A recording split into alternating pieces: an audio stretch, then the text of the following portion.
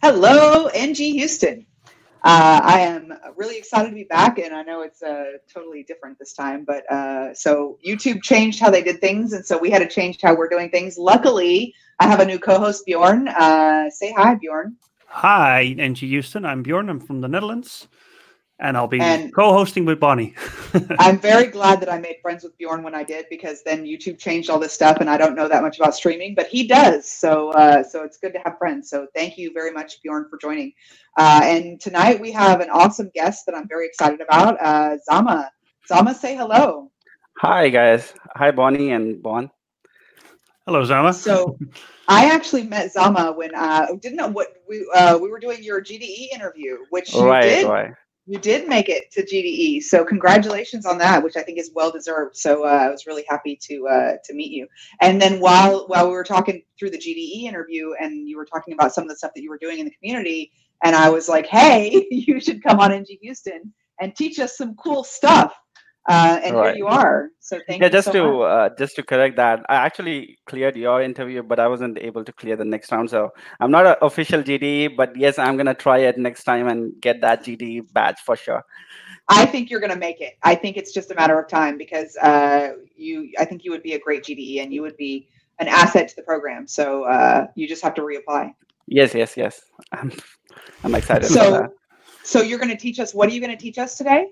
So today we are gonna go into code splitting in Angular. Like we are going into depth of not just route-based code splitting, but also something like component-based code splitting, which is going to be exciting. This is awesome. And so is this going to be okay for beginners, or is this like advanced?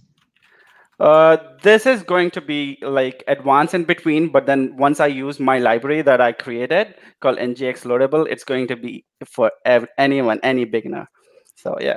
All right. And why would we want to do some code splitting in the first place? So there are a lot of use cases where suppose you're creating a dashboard where you have dynamic widgets that have to come on the screen on your particular route.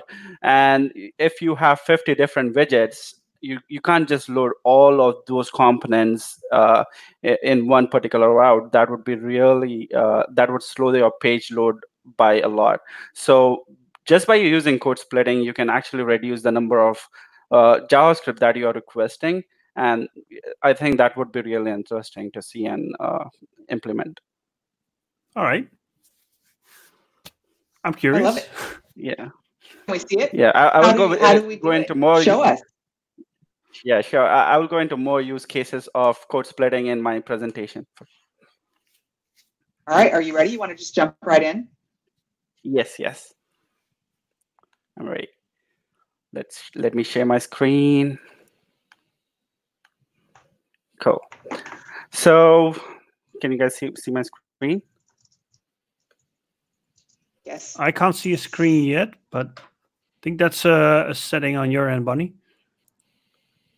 Oh, yes, because I need to add his screen. There you are. Look at that. I got this. Thanks, Bjorn. Cool. You're welcome. So you guys are able to see my slides? Yes, we can. Right?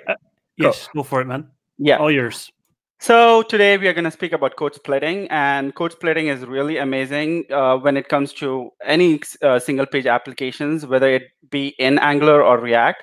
It's really important for us to do, and we will learn about different techniques in this presentation. My name is Zama Mohammed. I'm a software architect, and you can find the slides for this presentation at bit.ly ng code splitting.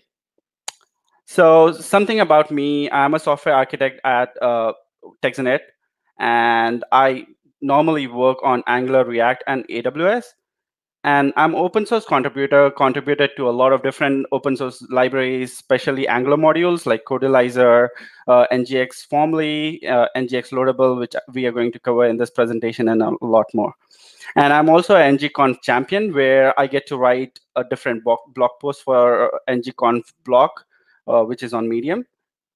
And I recently also authored a book called Angular Projects, which is already published, and you can go and buy it on angularprojects.com. It covers a lot of different tooling from Angular ecosystem. It covers more than 35 tools, and it gives you a very good picture about how you can use them in your projects. I really like that, by the way. Go back to that book, because I was looking at that, and it's such a cool idea. You build 9 real-world applications, so you're basically building the same thing in a couple different ways, so you can like compare them. Right. So I begin with like a simple Angular application so that a beginner can come into and use Angular.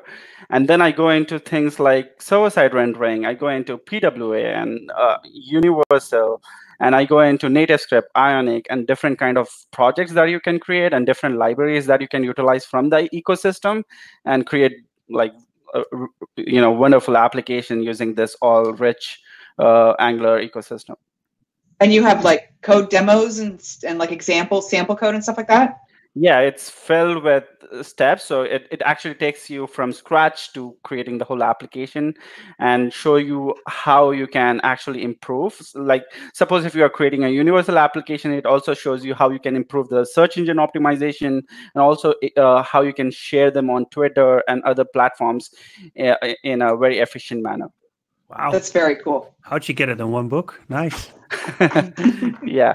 And when I was writing this book, my wife was also expecting. So we had a son when I was writing this book. So yeah, that was also exciting to have to write a book when you have your wife expecting and all the different things going on around.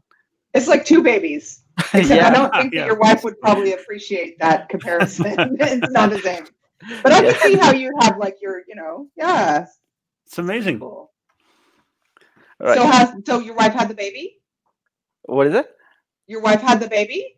Yes, we had a baby, and yeah, it's exciting. Like this is my first baby, so yeah, having a lot of fun with him, and yeah, it's really great.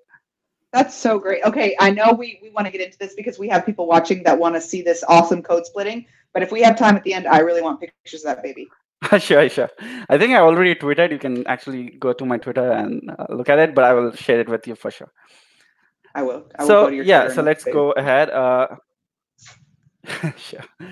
So let's talk about what this talk is. So as I said, it's going to cover like different code splitting strategies, and especially this talk is also about the pitch about my library that I created called Loadable, and it's going to make code splitting much easier. And you're going to see that. I'm just going to show that. Let's get started. So why is architecting sparse so much fun, right? Like we create components, we create routes, we configure all these things, and we love creating it, right? And it's fun, but it's fun as long as we are targeting desktops and high-end devices as well as good network speeds. And it works fine in those kind of environments if we don't if we give all our code for all our routes in one particular bundle. But then when it comes to low bandwidth devices, or when your network is really low, or when you're traveling on a train, what you see is that it doesn't work out, and the user experience actually affects a lot. And nowadays, if you use your mobiles on train, you will have to wait for like 10 seconds for the page to load, and that is a very bad user experience. So how can we improve that? So what we can do is we can take the JavaScript, which is the most expensive resource when loading the page, and divide it into bundles and load it when it's required. So you can think it as like the obese person should only eat one slice or the least amount of slices to be healthy. So the code splitting can be in 2 different levels. So one is route level code splitting, where you just split your bundles based on the different routes. And if you want to go ahead and be more aggressive, you can also add something called component level code splitting. This would be done by making different conditions in the application and loading components and logic whenever it's required. So we'll just look into how route level code splitting is done and what are the advantages of doing that. Next. So we know that route level code splitting is simpler out of the box. Angular makes it very simple. Angular router supports, code splitting, and everything works out very smoothly when you talk about route level code splitting in Angular. It also does maximum bundle size reduction because your pages have more logic. So once you split all the pages, then your main bundle will get smaller and smaller. So it's really important for us to make sure that we actually code split all our routes and make sure that all of them are code splitted, because it's going to give you maximum performance and maximum reduction in the bundle size. And also, when you create a lot of different bundles, you have to be aware that there could be code duplication in the bundles. And that's why you need to use something like shade module for sharing a set of modules or components within your whole application, and not duplicate those code in multiple bundles, which would be really bad. So in route level code splitting or any code splitting, you should be aware that code splitting should be at the minimum. So let's see how code splitting is actually implemented. So this is the code which doesn't have code splitting. So what we are doing is, in our route configuration, we are just importing the components and assigning them to the paths. What this is going to do is, when you have an import statement, it's going to download that code into the main bundle and bring that as a whole bundle, and the size will increase. So Angular router actually makes it very simple to configure code splitting by just adding this magic string in versions 8 minus or whatever, like before pre-version 8. You could just add this magic string, and it's really magic. Like, you just add a string which has a route in the first. Like, if you see, it has a route in the first part of the string, and then it has a hash, and then you have the module name at the end. So what this is going to do is, it's gonna basically download this route and also get the jobs module. In version 8 plus and version 9, you can actually not use magic string, because magic string is something like, okay, we know that when you are using magic string, Angular CLI is doing some magic in the background. But when you are using something like import, which is actually supported in all the browsers in the modern browsers currently, it's going to automatically do it for us, and Webpack understands the dynamic import statement. So this is much better way of code splitting. But let's look at it. It's not just one particular change that we had to do. If you see, we were importing jobs component, but now we are importing jobs module. We are dynamically importing jobs module. So what we had to do in order to get this was, we had to create a jobs module. We also had to create a jobs routing module, and then also update our app module. So there's still work out there, but Angular CLI makes it much easier by just using one command. So if you are in habit of doing running multiple commands, I would suggest to move to Angular 8.3, where this one command would help you in configuring all that for you. So this was all about route level code splitting, and I hope everyone uses route level code splitting in their applications. And then we have prefetching of this prefetching strategies, where what do you want to do? Do you want to wait till you go to a particular route, or do you want to download them beforehand? So there are 3 different strategies that normally are very famous in Angular community. One is prefetch all, where you just want to load all the bundles when the page gets loaded. Or you can use something like quicklink, ngx quicklink, where you only go ahead and download the bundles which are in the viewport. And then there is something advanced which Minko actually created called guess.js, which actually does predictive prefetching. And it uses Google Analytics and machine learning kind of stuff, and basically does code prefetching, which is really, really awesome. So let's go to component level code splitting. Now, as I said, route level code splitting is very simple, but when it comes to component level code splitting, it lacks that simpler API as of V8. We hope that version 9, version 10, or something in future will make this much easier. And there are talks about doing it, but I don't know how far they will go into implementing all the different features that are required to get component level code splitting, which we'll cover in this talk. And with component code splitting, what you basically get is you get greater flexibility of how you can load the bundles and based on what conditions. So it's going to give you more powers in code splitting, and it can reduce the bundle size for a particular route that has a lot of different logic. As I informed in the beginning, like just for example, dashboard can have like 50 different widgets, and you don't want to include all the different widgets in a particular route when it's not required. It also enables conditional loading. So why do we need it? It was a question that is really important that we need to answer. And when we are developing enterprise applications, we know that we have so many features, and we would use something like feature flags in order to enable and disable features rather than deploying our application every single time we want to make some changes. So this is one of the feature that is used a lot. And suppose if a user doesn't have a lot of features enabled, then we don't want to give them all the modules and all the different components and slow his experience. We want to make sure that if a user doesn't have the features enabled, then he shouldn't be penalized for it.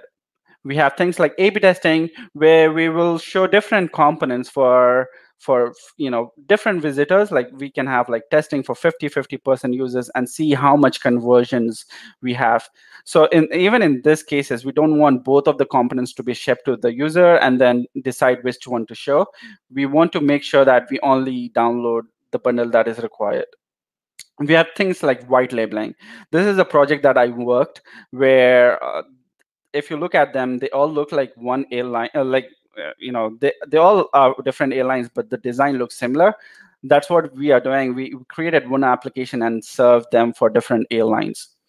So if you look, some of them has this login feature, some of them doesn't have it, some of them has this wheel icon, and some doesn't have it. So we don't want to penalize a new customer who comes in and who doesn't want all the features but just want one module or one feature. So we don't want to penalize him. So that's where component level code splitting will help.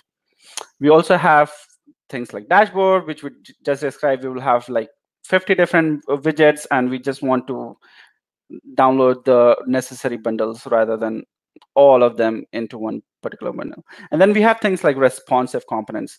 We know that we have things like hamburger menu for mobiles, and then we have main menu kind of stuff for desktop, which the main menu actually takes a lot of different, a lot of JavaScript logic, where you have to make sure that accessibility works out and the whole things works out.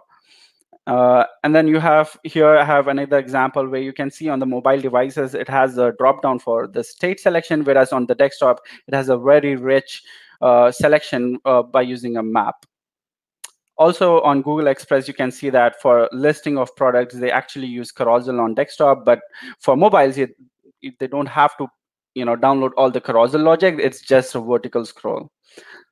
So in this all use cases, we see that we can actually reduce the JavaScript that we ship to the mobile devices. And also, we can actually tend to use mobile first approach in JavaScript, where we can actually ship the mobile experience, the mobile component by default. And then if we detect that it's a desktop, then we actually serve the component, desktop component if necessary.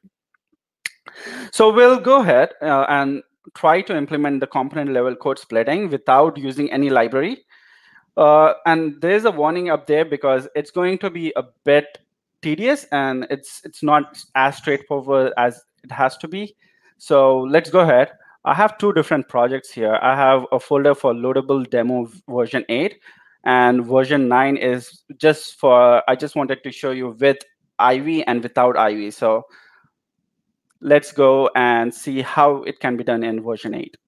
So what I have here, if I show you my app component, it's just, there's a simple heading there, just with pre-IV. And let's go ahead and run our steps. So the first thing that we need is a module, which we want to lazy load. So we'll do ng generate module lazy. Let's call the component as lazy, because We are doing lazy loading, so why not lazy? And let's go and create a component called lazy.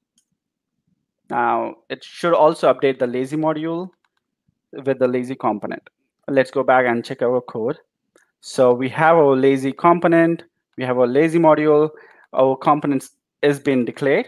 The next step would be to go ahead and, so our module can have multiple components in the declaration. So we want to tell this module that, okay, we want to bootstrap a particular component. So let's go ahead and say bootstrap lazy component.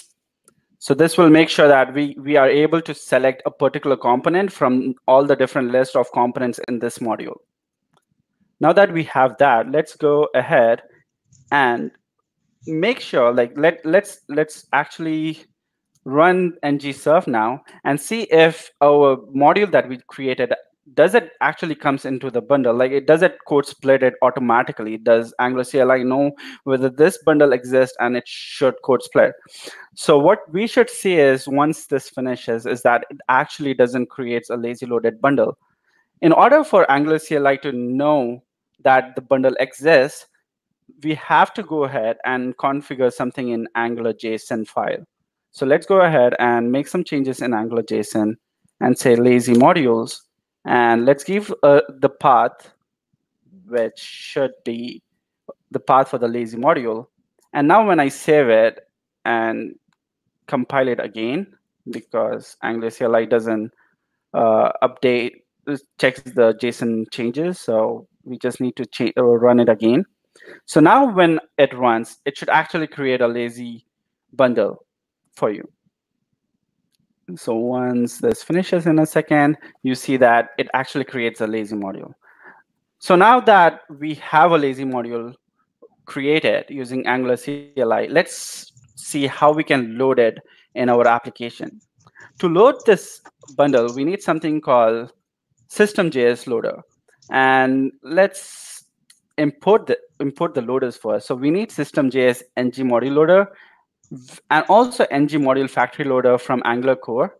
And let's provide it in our app module. So we provide the ng module factory loader with system.js ng module factory. And if you see there's an underline here, it's because it's deprecated in version 8. And that's why you have that underline there. So this is just pre-IV way of doing it. Let's go ahead and inject our loader in our component so that we can load our component. We can inject our loader. So what I'm doing is injecting ng module factory loader, and I'm also injecting the injector so that our lazy loaded bundle actually knows what injector to use. So here I'm creating a function called lazy load, and I will have a async await over here. And what I want to do is, now I want to load the bundle that I just created. So the way I can do is I can use the loader that I have and load it using the magic string. I basically have the path to the module, similar to how we did it in route level code splitting, and have the module name here. Now, once I do this, I have the module factory. Now we need to provide module factory the injector so that we can get the module ref. So let's do module ref equals to module factory, and then we can create it and pass the injector to it.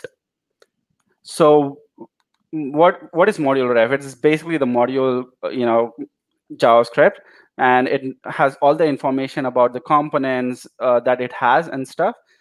The next thing that we want is we want the component, right? Like what we just want is the component that we need to render. So the way that we can get component is we can get it from a module ref, and we can do component factory resolver and resolve it. But what do we want? We could have 10 different components in our module. What we want, a particular one, which is bootstrap. So let's get that. We can get that from the private property, which is bootstrap components. And we need the first bootstrap components. And you see this error. So we can get this by using as any in TypeScript. So now you got the component reference. Now we have to display this component, right? The next step is to display the component. So let's go ahead and create a button, first of all, to trigger the function lazy load.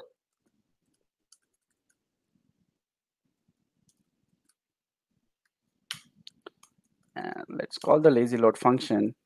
And then we'll also create a ng template here. This is where we want to dynamically place our content. So let's call this lazy.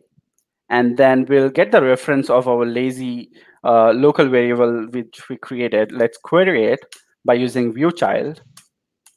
And it's read as view container ref. And then what we can do is we can basically do this.lazy. And first of all, remove this content so that it removes if any content exists. And then we place this.lazy.create component. And then we place the component here. So yeah, that's about it. Let me also go ahead and put some class to my lazy loaded component so that we see it. Zama, I'm going to jump in here for a second. Can I interrupt you? Because you are doing such a good job and you are making this look so easy. And I'm just telling myself, like, I know that it didn't go that easy the first time you did this because you're just like flying through it.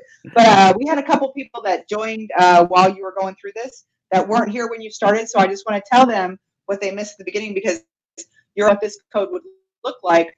But when you get through this demo, you're actually going to show us an easier way to do it with the library that you wrote that's available for everyone. So I don't want anybody, because the thing is you're going through this like so quickly and it's really cool. But I just want to let everybody know you don't actually have to do all this. So don't stress because he's going to show you the easy much simpler. This is really cool. I feel like we've done this a couple times. I was waiting for a typo because you were going so fast, and then you did a typo and then you fixed it like that fast. You're doing great. I'm going to go back on mute. I didn't want to stop you. I just wanted to let everyone know that they don't have to remember all this. Cool. Thanks for that. So now I have this button. Now, if I show you the network and if I click lazy load, you should see the lazy loaded bundle got downloaded dynamically and the component showed up without there being a route configuration or anything. So this is great, but you saw that it requires a lot of different steps. And we can actually also go ahead and now see how it can be done in version 9. So what I have done here is I actually went ahead and created the lazy component and lazy module. But what I have not done is I don't need any system.js loader when I'm using IV, which is great. And I also don't need any lazy modules array in our Angular JSON, which is again a great point of using lazy loading. So let's go ahead and let's see how we can use dynamic imports in IV. So the way you do is basically let me have async over here, and what we need is instead of the loader, we need the compiler, which is an IV compiler. And what we also need is the injector. Let's get the injector. And what we will directly use is we'll get the module from using the import statement directly. And we'll have a await here because it's a promise. And we can give a path here like lazy. Even my VS Code helps me in the path here, which is great. And we can use then and then say mod. And if you say mod, we'll have lazy module. Now that we got our module, now the way we get the module factory, which we already did earlier in our version 8 thing, is by using the compiler, and we use the compile module async, and we pass the module. And if you see there's async, so this means that it's a promise again, so we need to use await here. Key typo. Okay, cool. So since we got our module factory now, let's go ahead and copy our module reference logic here. Yeah, cool. So yeah, that's about it. Now we don't need any system.js loader or any other different loader to load this. So next, let's run our application. Let me stop this first of all and run ngserve.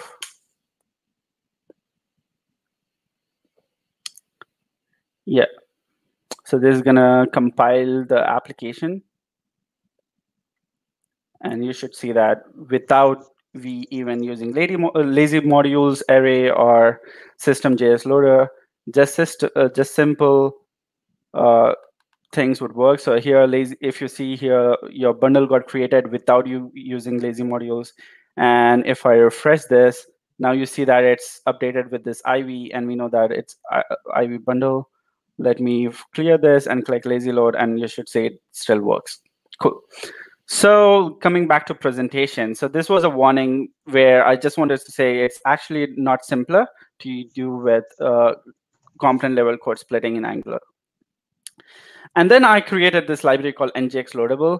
There were a couple of different libraries also, but this was inspired from something like React loadable, where it actually enables a lot of different things, which we'll go through. And this was presented by Minko in ngConf last year, this year actually, not last year. And he also wrote a blog post, Angular tools for high performance, where he mentioned about ngX loadable. And what it actually gives, it actually doesn't just gives you lazy loading of non-routable Angular modules, but you can actually also lazy load unpackaged Angular elements, which is really great because it's going to give you more features, because sometimes you will have cyclic dependencies of components, which Angular elements actually will allow you to come over that. So that's going to help you. And you don't require lazy modules anymore if you use ngX loadable, even if you are using Angular 6 or 7, which supports the magic string. So you can still use a magic string and use it. And you have global configuration support, similar to how Angular Router has, which is really great. And you can have one big configuration for all the different features and then use them in the whole application, rather than defining each configuration every single time that you want to use it. You can also pass data to this component, which is lazy loaded. There's a preloading that comes, which is something similar that that comes with Angular Router. You can actually do that in ngX loadable. You can preload stuff before you even show some components. You have timeout support. Suppose if a bundle takes a lot of time to show up, then you can show some timeout message, and also have a reloading capability if something fails. If suppose you're using your application and your network goes off, and then a dynamic component didn't load up, you can still reload it if required. And you have things like magic string support, and you have import statement support. We recently, last week, we added schematic support, thanks to my friend ngHouston, who actually helped me in adding that. And we added a very great documentation last week. So a lot of things going on in ngX loadable. So let me just go to this. So the next thing that we have is the demo for ngX loadable. And this is the new documentation that we created. And it's easier to add. Like it uses schematics. So now you can just run ng add ngX loadable and run schematics to create all the different code that you would require. And then you just have to use ngX loadable component like this, where you just define the module name and just tell them when to show this module. So let's go ahead and configure that. So now you're going to do all the same stuff that you just did, but with the library this time? Yes. This is very cool. So let me remove everything from here. So the first step is adding ngX loadable. Look at that. I love it when you type and it has that thing above your, I want that. I already had a question. Do you see that, Bjorn? Yeah, I already have a question about his technical setup, but I'll come at the end. Don't worry about it. yeah, we gotta steal some of your tricks there, Zama. Sure. I don't know where you've been that I didn't know you already, but I think you're pretty cool. This is a really great presentation. We're gonna have to make you a regular on the show. Oh, thank you. That would be great. I hope that's okay with you. Yeah, it's definitely okay with me. So what ngX loadable did is it actually installed the npm package in ngX loadable, and it also updated the app module. So let's go ahead and see what changes it made. So now if I see my Angular version 8 thing, it updated my app module with it imported loadable module and it configured it, right? And it also installed the packages that are required, which is just ngX loadable. Next thing is to add module, which should be lazy loaded. So we need to do ng generate ngx loadable. So instead of Angular module, we are creating an ngx loadable module. And what we want to do is we want to create another similar module that we created before, which is lazy. And we say we want to add it to the app module. So just by running this small command, it's going to create all the different things that were required. So if you see, it creates the lazy component, it creates the lazy module. It also goes ahead and bootstraps the lazy component in the lazy module and updates the app module. So now if I come to my application, if you see, it went ahead and bootstrapped it, as well as if you see here in module configuration, it added the name, it added the load children property where it has the path, which has the import path to it. So now that I'm done with the second step, the last step, like there's no more step to this, is to go to the component and use the ngx loadable component. And we created this module called lazy. So let's show that up and say that it should be displayed, right? And let's serve this application now. And also, like, that's it. Like, now you should see that it gets lazy loaded. What I can do additionally here is have the button again for lazy loading it, lazy load. And once clicked,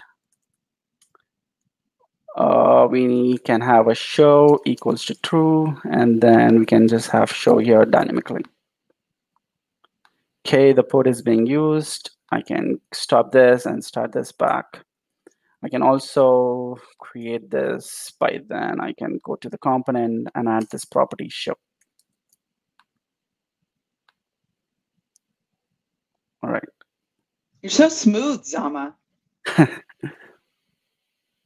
Yeah, that's it. Like, this library makes it so much easier. Like, you don't need anything else. But I'm going to show you more features that it's going to add to your application. So did I close that? So now if I inspect it, I should have all the features that we had before. And I can click lazy, and your lazy works. And if I click JS, you should see it was loaded dynamically. I can refresh it and show it to you. So it was dynamically loaded, and that should be it. So you see that it's much easier to quick start. And the things that you can accomplish, you can actually go ahead and look at the examples. So this was a simple thing that we actually just saw. But you can also place a loading template inside it. And once you click it, if the bundle is loading, it will show the loading message until it's loaded. Or if the module is not there, it's not existing, then you can actually have a loading failed message by having the template for error. And then for something like timeout, where once you click, it takes a time to load, you can actually show a message for timed out.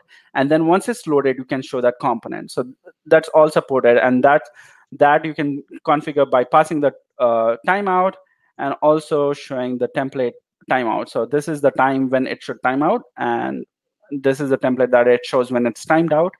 And when it's loading, it shows the loading thing. Let's also look at some advanced configurations. So you saw that we added this element config with name and load, but we can actually also configure our loading component in the configurations rather than doing it in the inline component. So we can have loading component, error component, preload, and different feature like timeout component and different things configured here.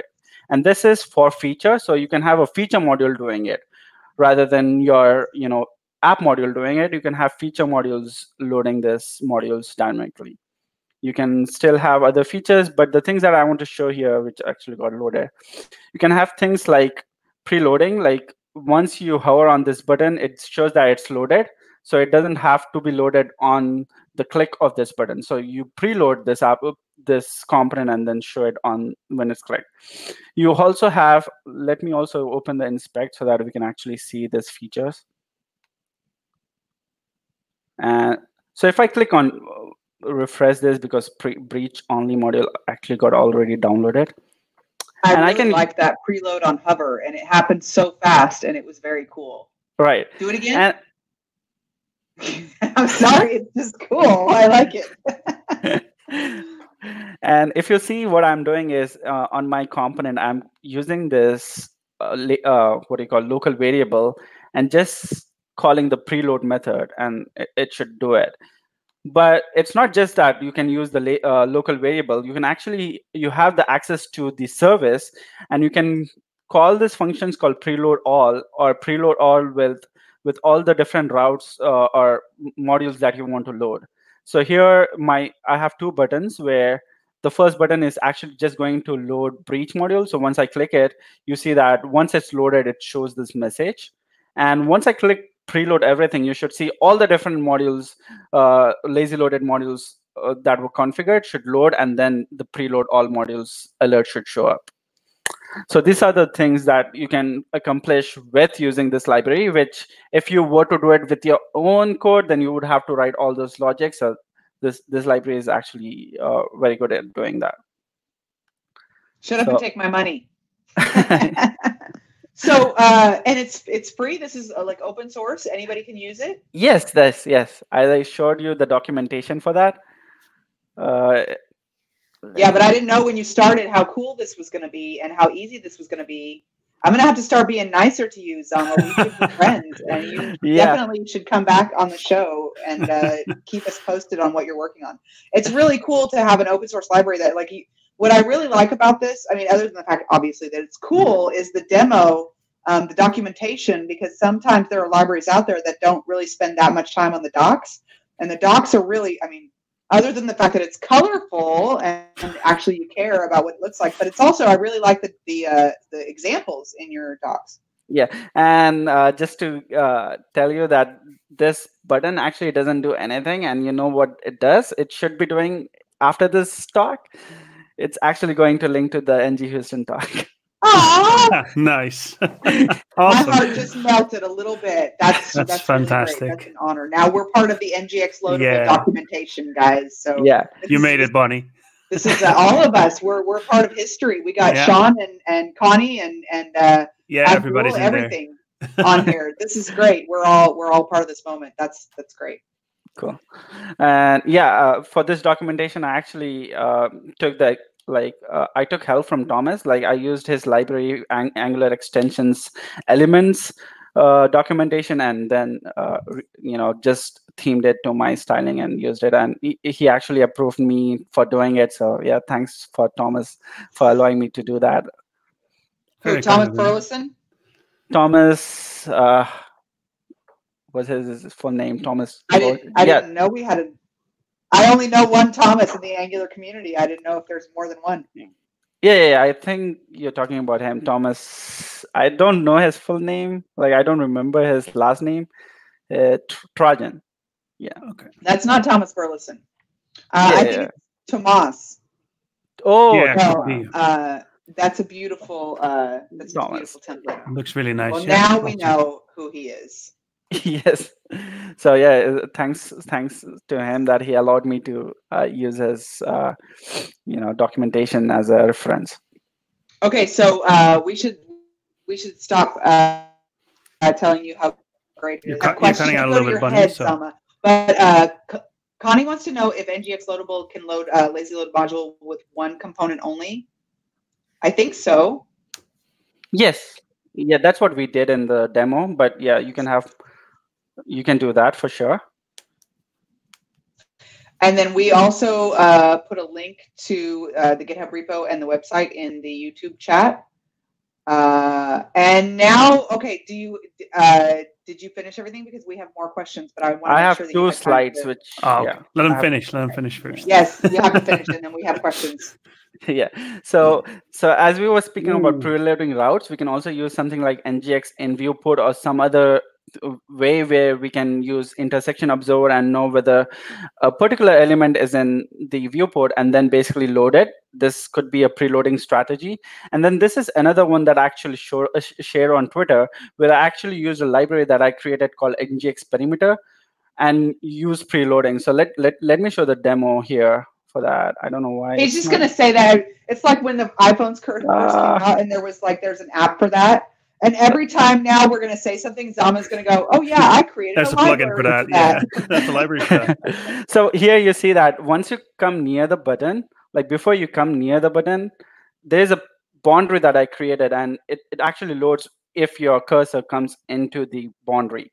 But so the limitation for this is it can only be used for desktop applications, and it you wouldn't be able to like use it on mobile application. You can still use it, but it's not going to preload your bundles based on the cursor, because there is no cursor in mobile. So yeah, those were the preloading strategies. And I would love to see. So this was a code here. Like I had the ngx perimeter directive on the button, and I had a padding, so you can define what padding you want around the button, where if the cursor reaches, then call the breach module.preload and load it.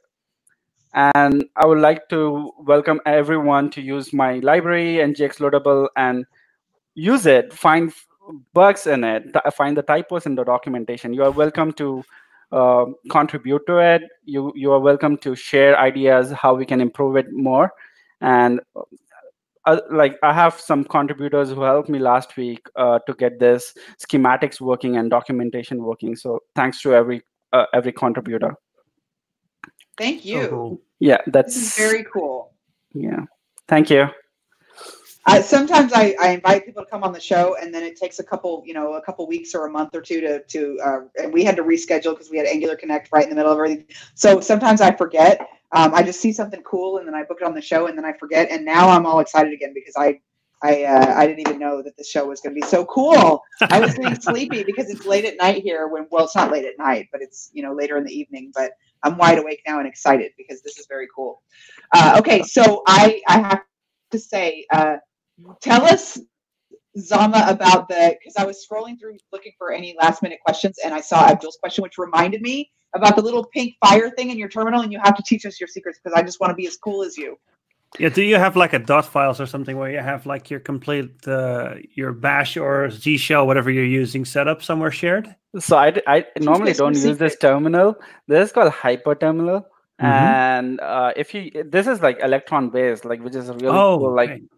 And there's a plugin called Hyperpower. So let me click on preferences and show my settings if you guys want it. Yes, we do, because it's just cool. Make a repo for it, man. So the plugins that I'm using are Hyperpower, which is actually giving that, oh, sorry, this comes up. When you type, you see that things are popping up. So that's Hyperpower. And then you have things like Hyper Border, which actually is giving this beautiful border around the terminal. Okay. So, and then you have different settings here, like tab icons and other things. Yeah. So I got to play with Hyper a little bit and look at all the cool plugins. Yeah. Talking about plugins, I saw your VS Code that you're using Insider, but I have a feeling that your VS Code is working very well in terms of auto importing and stuff. Are there like any plugins that you use there that you would recommend? That is out of the box for me. Like, really? I really love VS Code for doing that. Okay. And like I normally in my professional work, I'm only doing React work, and it works fine for ES6 JavaScript as well. So yeah.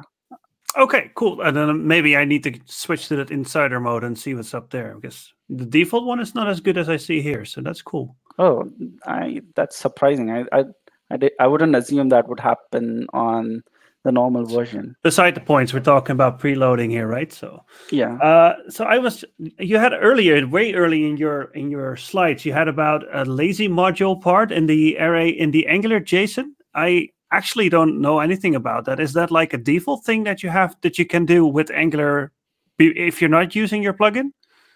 Yeah, I mean, if you are using anything before version 8 or before that, you will have to have that lazy modules. Oh, okay. Array. Oh, and that's how Angular knows where to split the code, basically. So you're basically signaling the compiler like this is separate from the rest.